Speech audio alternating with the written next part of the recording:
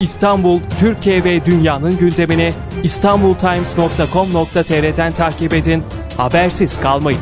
Haydi, hemen tıkla.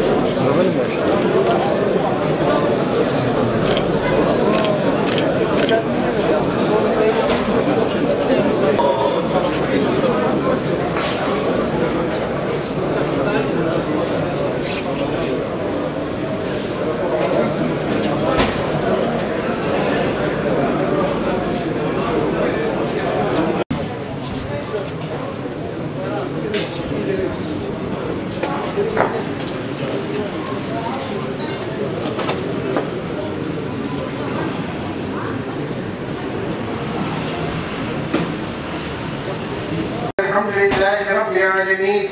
Esselatu vesselamu ala Resulina Muhammedin ve ala alihi ve sahbihi ecma'in. Muhterem Müslümanlar, kıymetli Hazirun, Yüce Mevla kılmış olduğumuz vakit namazını ve akabinde hep beraberce eda edeceğimiz cenaze namazını yüce katında, ilahi makamında en güzel bir şekilde kabul eylesin. Merhum ahiret yolcusu Hatice hanımefendiye de rahmetiyle, merhametiyle ve şefkatiyle muamele eylesin.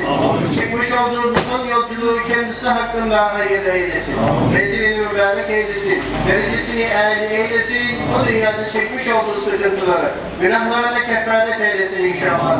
Muhterem Müslümanlar, Yüce Rabbimiz kitabımız Kur'an-ı Kerim'de şöyle buyuruyor. Estaizu billah. Bismillahirrahmanirrahim. İnna lillah ve inna ileyhi raciun. Sadakallahul azim. Ayet-i kerimede şöyle buyuruluyor.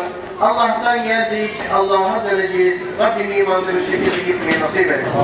Muhterem Müslümanlar, merhum Hatice hanımefendiyi son yolculuğuna uğurluyoruz. Bu son yolculuğuna uğurlarken de siz yakınlarından, tanıdıklarından son kez bir hüsnü şehadet ve helallik elde etmekte.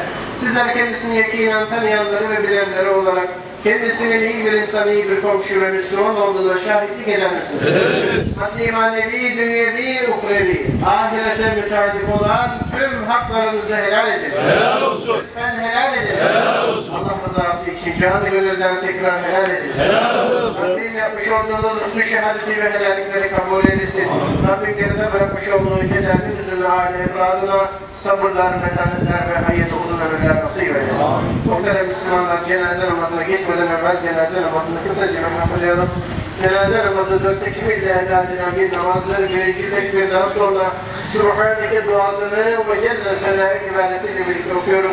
İkinci tekbirden sonra Allahümme salli ve Allahümme barik dualarını.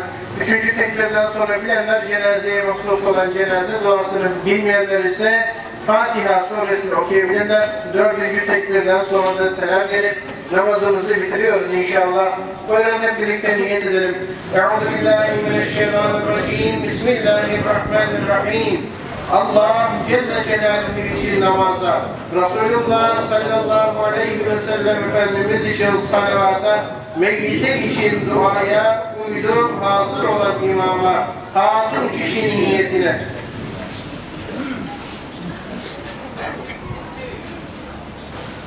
Allahu Ekber.